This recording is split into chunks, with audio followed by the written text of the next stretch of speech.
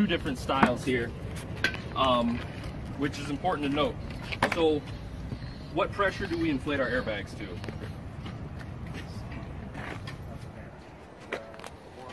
Yeah, 118, 120. And so this is where it might confuse you guys, but the Squads and Truck 17 have these airbags. You can see they look just a little bit different, and these are 150 pounds. So for you guys, just set that at 118, 120, and you're good. It's not gonna make this thing not work, it's not gonna use its full rated capacity, but it'll still be good. Because if you overpressurize these bags, you can worry about it blowing. So whenever possible, we want to protect the bottom side of the bag. That's why we have this wood. But you don't ever want to put, I shouldn't say you don't ever want to, because as soon as I say that, you'll go tonight and have to do it. But as a rule, you generally do not want to put anything hard on top of your airbags. I know that kind of goes against a lot of what a lot of us were taught, but there's at least two case studies I know of. One guy in Pennsylvania and another guy in Toronto, where they were inflating the bags, a piece of wood kicked out, hit the guy in the neck because he was kneeling right next to him, monitoring the lift, hit the guy in the neck and killed him before he hit the ground. So since that can pop out, we don't want to put anything hard over top of the bags. The reason that came about was when airbags first were introduced, it was literally just a rubber bag, so there's nothing to protect it. These bags have steel and Kevlar belting on the inside of them to give them some more puncture resistance rather than just the rubber. So again, generally try not to put anything hard up on top of the bags so it doesn't kick out. So this bag here is rated for 32 tons and this one's rated for 19 tons. This car doesn't weigh anywhere close to that, right? So it's gonna be perfectly fine. Now, the way that they calculate how much these bags can lift is they find the surface area. So the length times the width, and they multiply that by 118, which is the pressure, PSI, right? So you figure out the number of square inches, multiply that by 118, that's how they get 32 tons.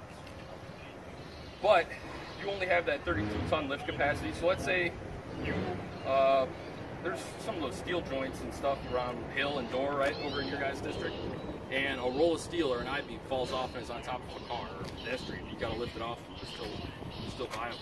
You're only gonna get the rated capacity of the lift for 2 inches. Because as you keep inflating that bag, it balloons out into that football shape, so you have less surface area contacting your load, so that's why it decreases the amount that you can lift. Jake, is that a set thing? Like, can you tell for every inch I inflate it, it decreases by this much? Not that I know of. I don't know if there might be some kind of formula out there or something. Or what you just have to sit there and do the math, like figure out now I'm inflated, so now I only have. You see you down there with the tape measure. Well, and the best thing you can do is just use the biggest bag that'll fit for whatever your scenario is. Always go big or go home. Try to find the biggest bag because then you're going to get the greatest lift out of it. And at some point, it's going to balloon out, and you'll be like, all right, yeah, let's stop this. But so right now, if we were to slide that airbag and that piece of plywood underneath, we could probably lift it up enough to get this guy off, or not to get this guy off, but to get the car off the guy. But as a general rule, you want to try to crib up that airbag to whatever it is that you're lifting. So we take some 4x4s and we build a solid base below it just to get that height. Because again, as you inflate the bag, you lose capacity, which again, in this is the biggest deal. But always try to have some plywood underneath the bag, but you might only have an inch or inch and a half of space to throw that airbag in, so you might not be able to put anything underneath. The big thing to remember is crib as you lift. They say lift an inch, crib an inch, so always have people there with step chocks or some cribbing ready to throw it in, so if the airbag fails, if something shifts or moves, the cribbing will catch it and you won't squash together. So people have asked about using the spreaders to lift a car if it's on somebody. That is an option. It wouldn't be my first option because while it's quick, it's not good. New York City, they killed a guy. They had a guy on a moped get run over by a Ford Taurus. He's laying face down right in front of the rear tires. He's got a helmet on, and there's pedestrians there with cell phone footage, and they're talking to the guy. The guy's alive. They get there, they come, they try to lift the car up with the spreaders. As they're lifting it up, the spreaders twist out, the car comes down and kills the guy. So that could be you. Not to say that you'll never use that, because that might be what you have to do for the situation at hand, but airbags are a far better option. Even we can stack as many as 2 bags together. You're always going to put the smaller bag on top of the bottom bag, and always inflate the bottom bag first, and then inflate the top one. So generally what I do is I would inflate the top bag. If I'm trying to get a lot of lift, I'd inflate the top bag to what I would guess maybe is about 75% of how big it can go. And then I'll start inflating that top one, and it'll kind of lock them together because there's still enough flexibility. Because if you over pressurize that bottom bag, it's rock solid. So as you pressurize that top one, now it's a little bit more unstable. So if you can kind of chase them like that, it generally works a little bit better. Setting these things up, if you're going to stack them, you can just, these X's are the middle, you can stack them like this. So what we see a lot of people do is they'll have the fittings on the same side. It works that way, but it's a whole lot easier to keep track of your hoses if you put them to opposite sides and then run those back. So you guys have what, red, yellow, blue, and orange. The squads have like a black hose, a red hose, and a blue hose or a yellow hose. And so what I would suggest is, for you guys it doesn't really matter, but for the squads, we always say to put that black hose between the regulator, or between the regulator on the bottle and the airbag controller. Because in the middle of the night, it's a whole lot easier to say up on yellow or up on blue rather than up on black, and you're trying to trace and figure out which one the black one goes to. So at this point, we'd slide these underneath. You want to try to get as much of the airbag underneath whatever it is that you're lifting as possible. And then crib up as you go, and that's about it. So let's say, like I said, we want to build a solid base for these airbags to rest on, so you get enough 4x4s to cover the whole base of it and lift it up. But let's say we have to lift something, maybe this guy, there's a car underneath the semi truck, for example. We need to lift that semi up just a little bit so we can pull the car out. We're gonna need to build cribbing up pretty high, right? So in that case, you're gonna need a lot of cribbing, but you're gonna wanna build a box crib. So believe it or not, just this wood from Home Depot is pretty damn strong. The capacity of this setup right here is 24,000 pounds. And you can build this up to twice the height of the piece of cribbing that you have. So really, we could build a box crib up this high and it'd still be stable. So we build our box crib up, and you'll notice that some of these pieces have lines on them, and that's so you have an overlap on each piece of cribbing, because if you put them right at the corners like that, as you load it, it has a tendency to kick out. So this way, if it's a heavy load, like we're lifting up a semi-truck, this would allow the wood to kind of crush together. You might have to throw it out depending on how heavy it is. It might deform the wood enough, but this is going to lock those pieces together so it doesn't kick out. So we build it up like this. That's we need to get it up this high, and then we're going to lift it. So always make your top layer solid. Whatever layer is going to be up against your airbags should always be a solid layer. Now we can put our airbags on top of this and lift up from there.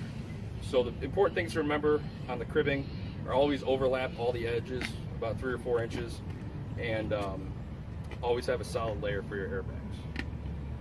So I guess without further ado, we can get this car off this guy. Any questions? No. Do you guys have the shutoff valves for your airbags? Shutoff valves? Oh, probably not. I'm gonna say no. Winston, can you go to the other?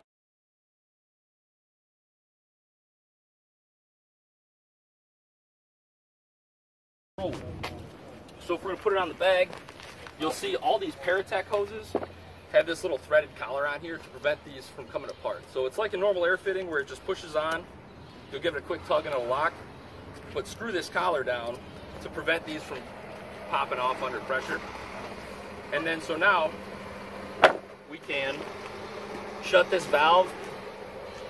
This bag's inflated, we can shut that valve, disconnect the hose, and now go lift another airbag. So it'll hold that pressure in there, but also if we start to overload this, this is a relief valve here that'll just, kind of like on an engine, it'll just vent that excess pressure so we don't explode the bag and hurt something. So these are good to use, but it might not be on the bag. It might be better off to put it on the controller, to where if you're sliding this under a roll of steel or something, you should never put your hand or anything between the load and the ground. So if you're trying to push these things in as far as you can, use a shovel, use a pike pole or something, but you're not going to be able to shut this thing off if it's halfway underneath this roll of steel. So then you can just put it on the controller side, so like you guys have, to where you just have to disconnect it here and then use another hose. So it still serves the same purpose. It still is a relief valve, but it prevents you from having to put yourself underneath the load, whatever it is. So let's see, where's you guys? Yours is nice and labeled here, on and off, as far as this valve. So a lot of times people pressurize these and they can't figure out why they can't get pressure to the controller. On this style, and it's again, it's labeled, as long as this knob is in line with this outlet, you're good to go. Same thing on this style, red is off, green is on, you're good to go. As a habit, try to always screw out these regulators before you store them, because once you pressurize it, if you pressurize it and there's tension on this spring in the regulator, it can screw the regulator up and then you might be screwed. You might not be able to lift the vehicle. So I think that's everything I got as far as airbags go. You guys have a 30-minute bottle in your kit. That's perfectly fine. You don't have to use an hour bottle. The last time that we did it, like I said, on 475, we used one 30-minute bottle, and it was plenty. There's way more air in there than you really think. So if you have an hour bottle, great. But if you don't necessarily go around hunting for one just to run your airbags. But with that, what we can do is, we'll do this a couple times so everybody can get a chance to do it. But basically, we'll slide the airbags in. You can put cribbing beneath it if you think you need to. We'll lift it up, pull them out, shove them back underneath there. We'll do it again. But while we're lifting on one side, we want to crib also maybe on the other side of the gun. Depending on how heavy this load was, again, going back to that roll of steel, a roll of steel typically weighs 40 to 60,000 pounds. So in that case, we're probably going to have two sets of airbags lifted. So you might have one on this side, one on this side. And we can get as complicated or as serious with airbags as you want to get, as far as controlling two at once or different things. But just realize that if you think you're going to need more airbags, it's a car underneath a semi-truck or something, ideally you should have a truck and a squad both with airbags there. You can call for the other squad, you can call for another truck. Or if it's going to be serious, like something like a semi-truck, and we're going to talk about this with 15s on the struts, call for 6s for the USAR rig. They have like 20 airbags and a whole bunch of heavier duty struts that are used for building collapse, but are also useful for a cement truck, a dump truck, something like that. So if you think it's going to be a complicated lift, like again, that steel rule, I'd probably try to get them at least coming, just so you have more bags to use in the event that something happens to yours, or B, you just don't have enough to lift it off. So we'll put this stuff back. Probably need to be specific when you make that request. Yeah. Don't just ask for 6s, because you're probably going to get just 6s. Yeah, call for the USAR rig. Yeah.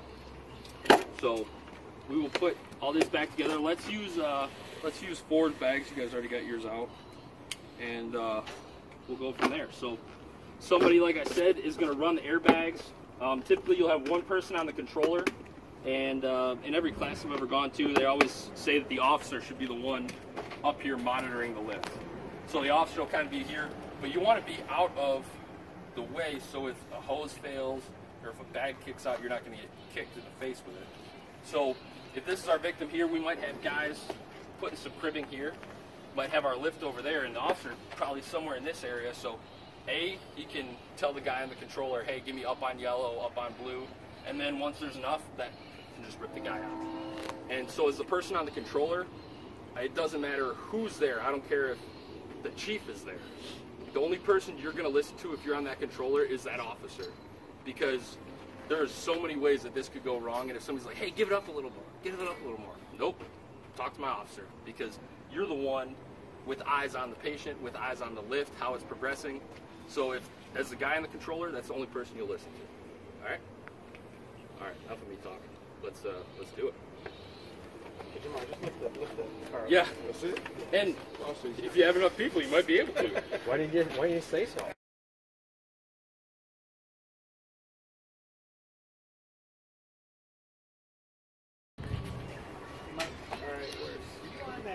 I'm going back about 19 years. We want to run right next to 16s on blue where a dump truck tipped over and was 10 guys late.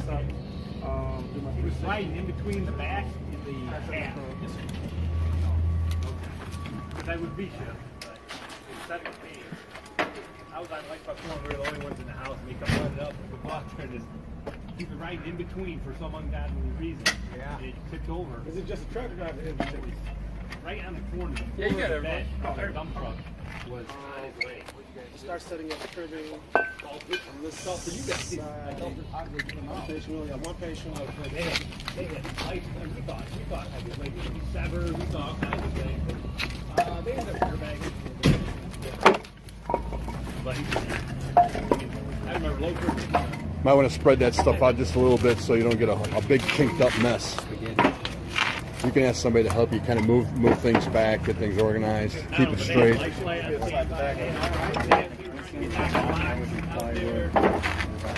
Big bag. Probably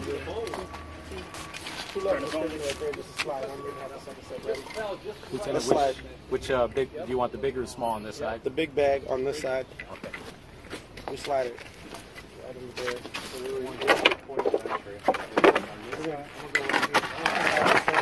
It's really here on that side. So as we go up, the suspension may drop. Yeah, you're looking for as much frame as you can find.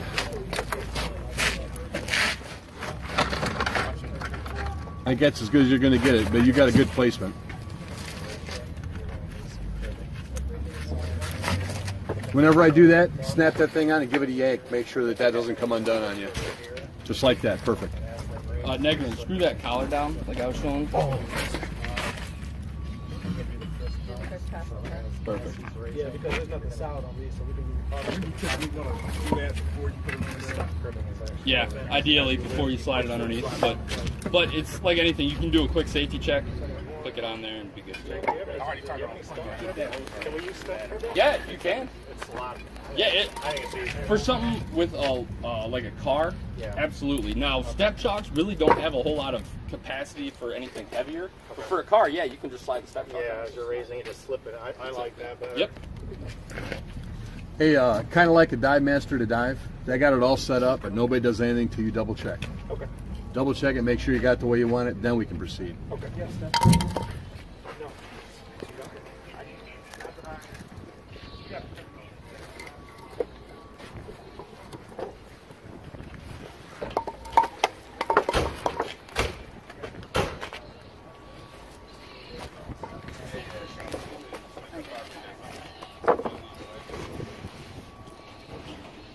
Or to make this easier if you want, you can just use one of these big ones and slide it underneath. So what I would do is I'd have a big one and a small one. Use the small one when that's all that fits, and then as it keeps lifting up, slide the big one in next to it. So that way if it falls, you're gonna catch it and you don't have to build that box grip. Or you got step chocks right there. So I could use this big one, and as it goes up, I could throw that. Yep, absolutely. I mean, on top, and slide it. Mm-hmm. Okay. Well, you could put a step chalk on top, but you're not going to have to lift it that high. Like this? Yeah. Okay. But would you? This 6x6 will probably be enough to rip that person out. You're only trying to get a body out. Yeah, we just have to get. I'll take one.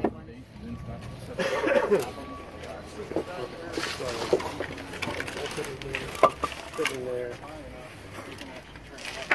Slide, you good on that rear tire? Just the rear side, yep.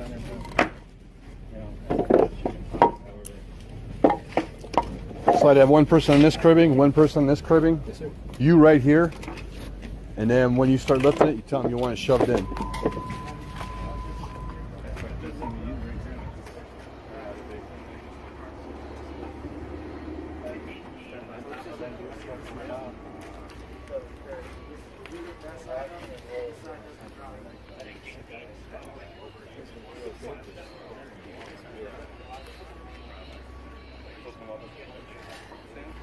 You could. Will we crib just the whole side, right? Because it could still flex that way. I would crib it right to where it's at right now, so when I lift to this side, it's kind of like a fulcrum. It'll push on that side, and it'll just lift this side, and then that side will stay exactly where it's at. All we need is 3 inches. So I wouldn't actually need to be adding a bunch of cribbing on that side. No, you should be lifting this side, and it'll push the pressure on that side. just so it's not sinking lower over there. Yep. Smashing. Yep. You got the controller.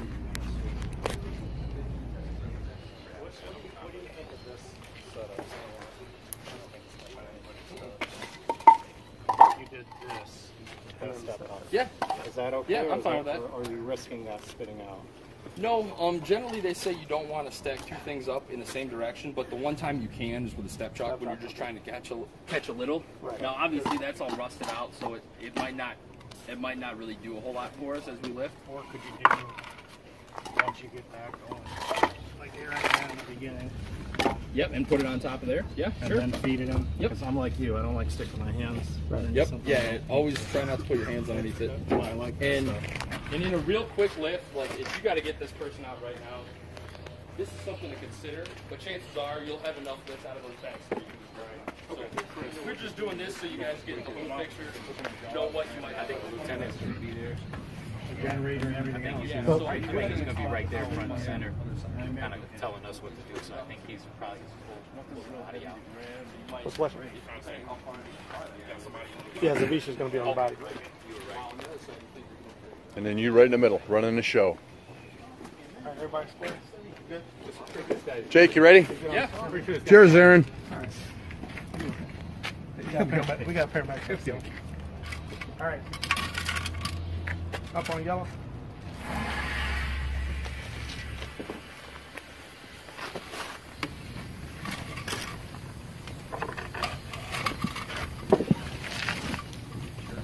Everybody watch the cribbing? All right. Yeah, keep going. Stop. Good on yellow. Stop.